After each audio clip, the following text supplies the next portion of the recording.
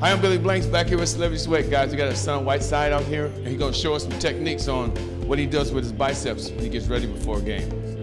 This workout right here is called 7-7-7. Hit every part of the bicep. You're gonna do three different things. So first set is like this. You curl all the way up for 7. 7 like this, all the way up. And then the second set, you curl halfway for 7. Then 7 in the middle. And then the last set, you curl just a little bit. And then 7. Oh yeah.